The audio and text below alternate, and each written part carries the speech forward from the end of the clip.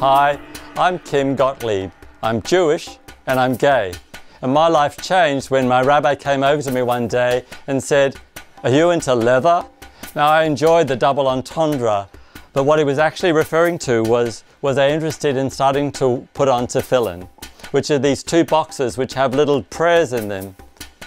One goes on the hand and the other on the head. The one that goes on the hand goes on the non-dominant hand, because we believe that the dominant hand is the hand that you use being in the world, but the non-dominant hand is the one that relies on unseen forces. So it goes on the muscle and it's wound around 7 times. And in some ways this is an act of submission, of appreciating that there's a power greater than ourselves. We stop at this point, then put on the one for the head. Our head is so full of thoughts that sometimes we stray away from what is good and best for the world.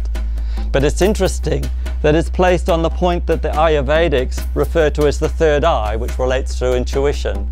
So I wonder whether our rabbis thought of that when they came up with the design. Next we do a prayer that is about betrothal. And it's actually the prayer that's said in the wedding ceremony. And it's almost as if we have moved into a dance of divinity with the divine. But most importantly, we're creating a shin, the first letter of Shema, the Jewish prayer, which tells us that you should bind it for a sign upon your heart and upon your head. And even though life changes from moment to moment, putting on tefillin remains a consistent aspect of my ritual life.